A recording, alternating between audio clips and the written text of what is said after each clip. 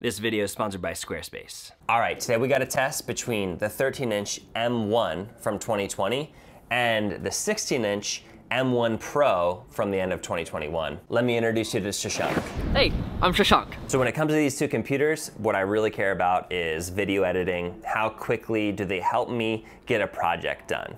Shashank, how about you? Well, this is my main machine. So essentially I use it for video editing, as you do, and I also use it for college and for all sort of my entertainment needs as well. So this is just like one all-in-one machine for me. Truth be told, I totally, had this existed when I got this, I definitely would have gotten this. Where I'm coming at this test from, should I basically trade this in or sell this and grab myself one of these? We did a plethora of tests. One was exporting, 2 is scrubbing back tough to scrub footage, and 3 is how well do these machines play back unrendered, graded, stabilized footage. So the machines that we're comparing today are my 2020 M1 MacBook Pro 13-inch with 512 gigabytes of storage and 16 gigabytes of RAM, compared to Shashank's 2021 M1 Pro 16-inch MacBook Pro with 1 terabyte of storage and 16 gigabytes of RAM.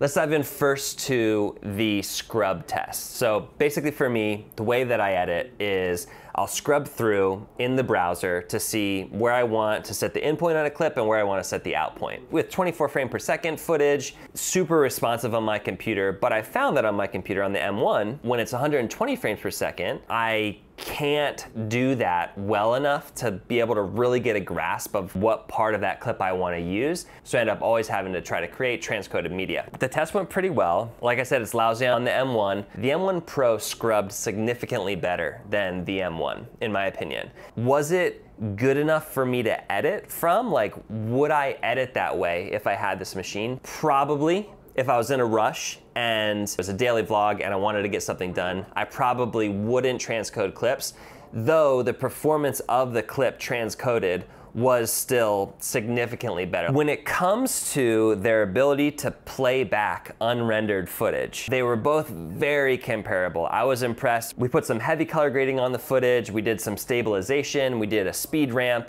and the M1, I was impressed, could play it back unrendered like without any issue. Same goes for obviously the M1 Pro. Shashank did notice that it was smoother. It was definitely smoother and like less pauses in between cuts on the clip in the timeline. Again, negligible enough for me to be like, that's a deal maker, like I gotta upgrade this computer. The M1 on your computer like had a slight little lag. On the M1 Pro, it seemed to be relatively smoother. It didn't, yeah, it doesn't stutter at all when it started that clip. Much more similar to how it would actually play back, you know, once you've exported and you upload it to YouTube.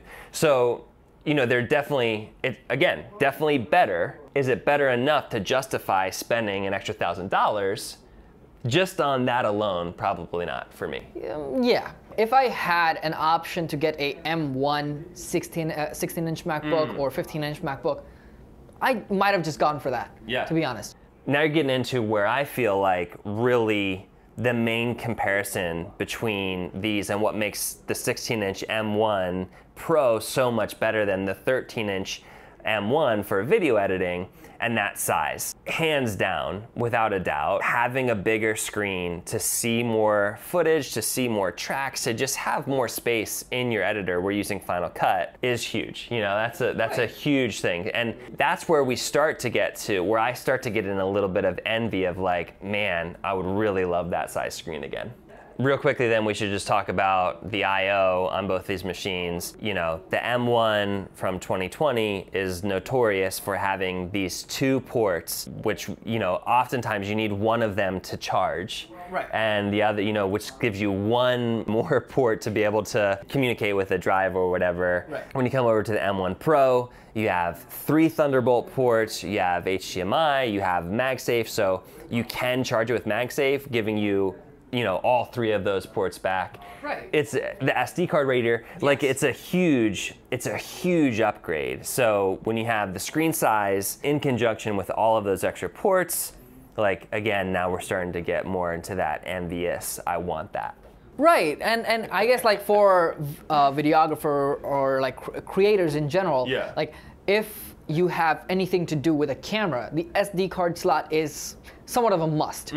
And knowing that you have an SD card slot that you can easily occupy, and yet you still have 3 Thunderbolt ports to deal with, to plug in with however many like drives you want, or probably like 2 physical drives, or maybe 1 adapter for multiple more drives. Major check over in the M1 Pro 16-inch from 2021. Squarespace is your all-in-one online website building platform. The templates are absolutely fantastic. You look professional without needing to know how to code. You can sell stuff on your Squarespace site. You can schedule appointments through it. Whatever you need to do on your website as a small business owner, Squarespace has it for you. If you want to try it out, go to squarespace.com/CodyWarner, get a free trial, and then when you're ready to buy, use the code CodyWarner to get 10% off your first purchase. All right. Lastly, when it comes to this export test, what we were doing, I had a pretty complex timeline. It was 11 minutes and 32 seconds long. Bunch of effects like LUTs all across it, bunch of text, bunch of stabilization, different types of media from the iPhone, 4K 120, the most complex timeline that I have done in the last year. The way that it turned out is the M1 was able to export it in 14 minutes and 10 seconds. So 11.5 minute timeline, 14 minutes and 10 seconds, and that was going to an external SSD. We ran that same test over on the M1 Pro. It did it in 13 minutes and 5 seconds. We also ran it on the M1 Pro, library on the external drive, but exporting to the internal storage on the computer, and it did that in 12 minutes and 32 seconds. So that was slightly faster. That said, the way that I work is always off of an external SSD. So the time difference that really mattered to me was that 1305 compared to the 1410. So about a minute difference between these 2 machines.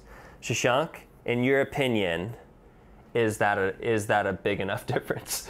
Like, okay, for $1,000, I was pretty underwhelmed by that difference, to be honest. And that was the first test we did, so we're like, oh shoot, like, does this even? Yeah, and knowing that, okay, they're performing at their full capacity, I felt like it could have done better. The conclusion that I came to is I'm not gonna make the jump. I'm not gonna trade this in or sell this and get this computer. I'm not gonna make the upgrade. Hopefully this was helpful for you if you're trying to decide, should I save the $1,000? Should I go higher? Obviously you always want the cream of the crop, but are you gonna be able to make do with something less expensive, smaller? The answer is definitely yes. And at that point, if you have the budget, M1 Max might be the move for you, but I would not exactly go for M1 Pro.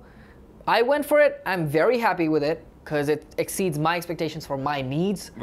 With these tests in mind, I wouldn't go for that. Love it, man. Thanks so much for being on the channel. Thanks for having me here.